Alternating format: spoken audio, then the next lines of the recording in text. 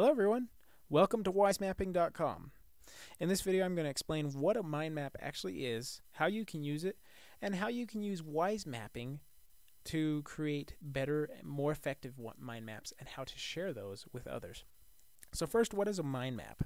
Well, let's first talk about normal way of note-taking. So if you were in a business meeting or if you were in a classroom, you'd have your sheet of paper here and you'd be taking notes probably like this, right? You'd be doing this from top to bottom, left to right. That's the way we've always taken notes. Well, mind maps take that idea and they turn it on its side quite literally. So instead of working on a vertical kind of drawing plane, you're working on a horizontal drawing plane. And instead of working from the top left down, you're working from the center of the page and you're working out in any direction that you feel like it. So a few things that are great with this. One, it's very conducive to creativity because you can literally create multiple ideas in whatever direction you want and however many ideas you want without being stifled with room or with direction or with organization at this point. And number two, you can easily group things together that are alike. So that brings us to WiseMapping. WiseMapping is a free internet program that helps you do this seamlessly. Okay, so I'm assuming that you have created a WiseMapping account at WiseMapping.com and that you've logged in and created a new mind map. So the first thing I want to make you aware of is this shortcuts button up here. You're going to want to check this out because this has all the keyboard shortcuts that you need to know to make doing mind maps with WiseMapping super simple and very easy. And it's already very easy because it's a very intuitive program. So if I want to add a new topic or a new idea to the central topic, so like I said, on a mind map, you start in the center, put your central topic, whatever it may be. Let's say that the central topic is fruit for me. Okay, so I put that in the center. And then to create new subtopics or main topics about the central topic, I just have to hit enter and start typing. So banana, strawberry, raspberry, lime, orange. Okay, so I have these ideas, and then let's say that about the banana I wanted to create a few more ideas just about the banana. I could do that very seamlessly. I just move my mouse over whichever node. These are all called nodes. They're all sub-ideas of the central idea. I just scroll my mouse over it, click it, now it's selected, and then I hit, on a Mac, I hit Control Return to create a new subtopic. I believe on Windows it's Control Return. And you can create as many of these subtopics as you want. So let's say I create a few of these for a couple of these different fruits. You can see how easy it is for me to move around. I'm literally just using my arrow buttons and my keyboard here. And let's just say I want to organize this a little bit differently. I can just click, hold, and drag these options all around the mind map. That way you can create as many ideas as possible and then go back and organize it. You can also click out here in the white space, click and drag, or click and hold, and you can move your entire mind map around. Very, very handy. So now the next thing I want to talk about is this toolbar up here.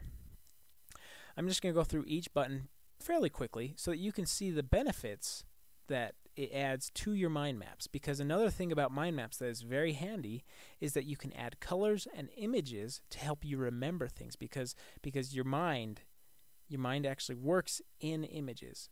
It will remember and it will create images better, and it will also better than words. And in a mind map's case, if you add colors and images, you'll be able to remember the mind map better. So let's say with this, well, actually, let's go up here and explain a few of these buttons first. This first button is the save button, so if you want to save your mind map. This is the print button if you want to print your mind map. The undo button, the redo button, that's if you just add, let's say I add another subtopic there. If I didn't mean to do that, I can come up here, hit undo, and it takes it away. This is the zoom out and the zoom in if I want to zoom into my mind map, if I want to zoom out. And then we get to the node editing buttons. These are all called nodes again. And let's say that I want to edit the orange node. See how they're all in lines? Let's say that instead of it being on a line, I want it to be in a circle. Well, I come up here, and this is called the topic shape button, and I just click this little down arrow here, and I come down and I can select a circle or a few other shapes. Say I want to select the circle. Okay, now these other buttons are for adding a topic or deleting topics. You can do that either with these buttons or with the keyboard shortcuts. This is a topic border, so if I want to change that blue border to, let's say, a white border, I can do it right there.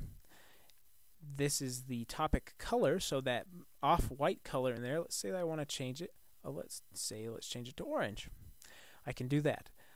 This is the add icon button. If I want to add an icon to help me remember that topic, I can come in here and do that. This is kind of a stop sign looking one, but I'm just adding it for illustration purposes.